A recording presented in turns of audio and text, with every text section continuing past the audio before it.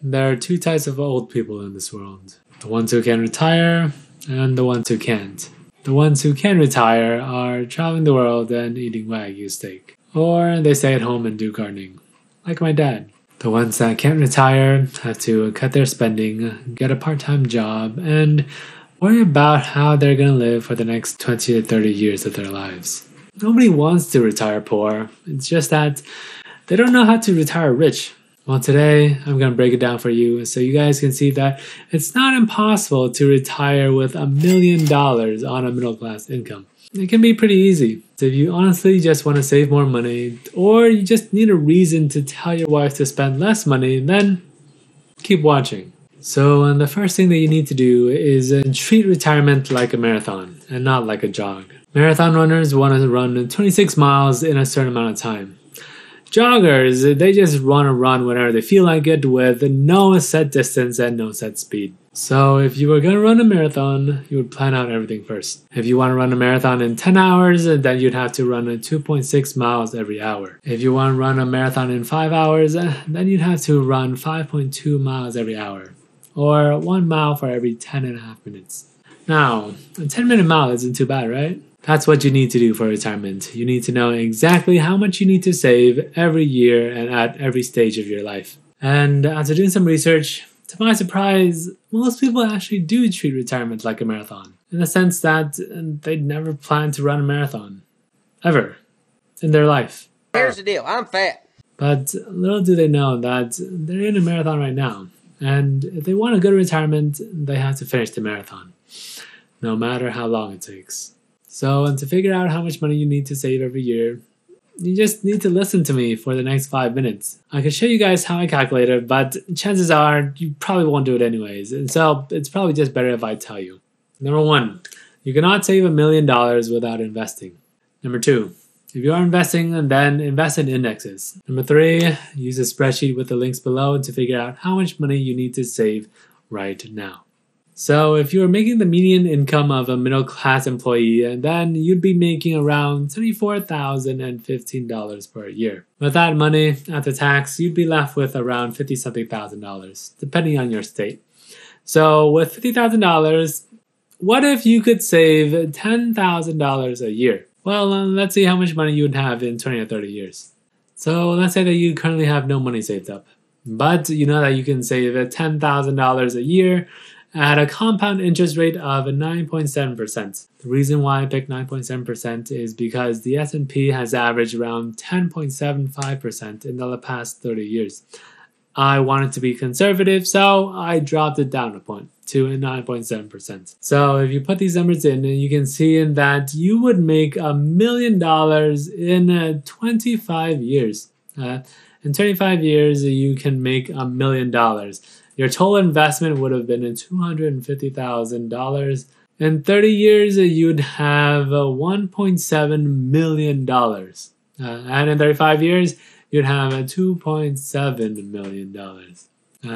That's a lot. That's a lot of money. Now, what if you can't save $10,000 a year?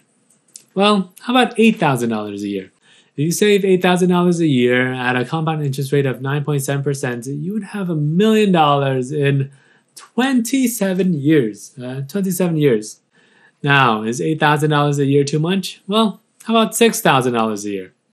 If you save $6,000 a year at a 9.7% interest rate, then you'd make $1 million in 30 years. In 30 years, you would have put in $180,000. And you would have $1.02 million. That's pretty good. And in 35 years, if you're young enough, you'd have $1.6 million. Now, what if $6,000 a year is still too much? Well, how about $3,000 a year? Or saving $1,000 a year? No, okay? You cannot save $1,000 a year and expect to retire with $1 million. You can't save $1,000 a year and expect to have anything after retirement. Even if the number was $1,000 a year, I'm sure that there'd be some people out there who'd say that $1,000 a year is too much to save. If you can relate, then you're probably a girl.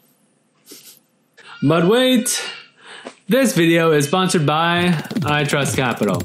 Did you guys know that you guys had to pay taxes on your crypto gains? However, there is one way and only one way that you guys do not have to pay taxes on your crypto gains, and that is to open a Roth IRA. But the thing is, most Roth IRAs do not allow you to buy and sell cryptos, and those that do are very, very expensive. But not iTrust Capital. Business Insider ranked iTrust Capital as the #1 crypto retirement account for low fees. So if you currently don't have a Roth IRA, then you should, okay? You definitely should, because crypto now is going to be exploding within the next decade, and you do not want to pay taxes on those gains. So sign up for iTrust Capital today and get $100 worth of free Bitcoin when you use my link below.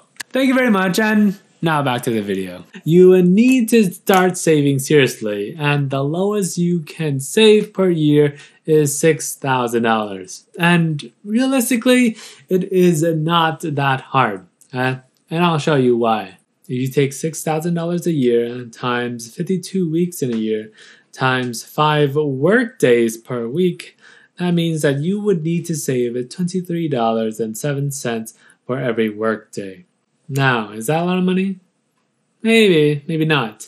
But it's not impossible to save up. According to a Pew Research, the median middle class income is around $74,015. So if you make $74,015 per year, times 52 weeks in a year, and times 40 hours of work in 1 week, then you would make an average of $35.59 per hour. And if you take $23.07 divided by $35.59, that means that it would take you around 39 minutes to make $23.07. Exactly the amount of money that you would need to save $6,000 a year. So you can think of it this way. Every day that you go to work, you take out 39 minutes to save for your retirement. Everything else is your money, but the first 39 minutes is money saved for your retirement. If you look at it like that, it's not too bad, right? Now, what if you tell me, Bon, I don't make $74,000 a year? Well, according to CNBC, the middle class income ranges from $50,641 to $135,042. So if we take $50,641 and convert it to an hourly wage, then you can expect an average hourly wage of $24.34 per hour. That means that you would only need to spend 57 minutes every day to save $23.10 per day, which is the exact amount that you need to save $6,000 a year. So if you just dedicate the first hour of your workday to your retirement, then you should be able to make $1 million over the next 30 years. The second thing you need to do is to take action. Just do it! But before you guys go out and start opening trading accounts and start investing, you guys need to know what to open and what to buy. Not all trading accounts are the same, and if you buy the wrong ones, then it can be very, very costly. Most investments have some form of tax, which can eat up 15 to 30% of your investments. The only account that doesn't have taxes is a Roth IRA. A Roth IRA allows you to put after-tax money into the account, and when you are 59 and a half, you can take that money out tax-free. However, there are some limitations. You can only put $6,000 if you are under the age of 50, and you can put $7,000 if you are over the age of 50. There is an income limit though. If you are single and you make more than $129,000 a year, then you cannot put in the full $6,000. If you are married and you make more than $204,000 a year, and then you cannot put the full $6,000 in. You can open a Roth IRA on Webull if you want to buy stocks and indexes, or if you're interested in crypto, and then you can open up a Roth IRA in iTrust Capital, which is a sponsor of this video. So if you invest your money in a Roth, then what you see here is exactly the amount of money that you will get. But if you have $1 million in your 401k, you do not have access to $1 million because that money is taxed when you take it out. The third thing you guys need to do is to set up an automatic deposit into your Roth IRA. You guys need to take money out and invest it before you spend your check, because chances are if you don't, then you're just going to spend all of it and you won't have any to invest. Alright guys, well, thank you for watching and see you guys next time. Bye.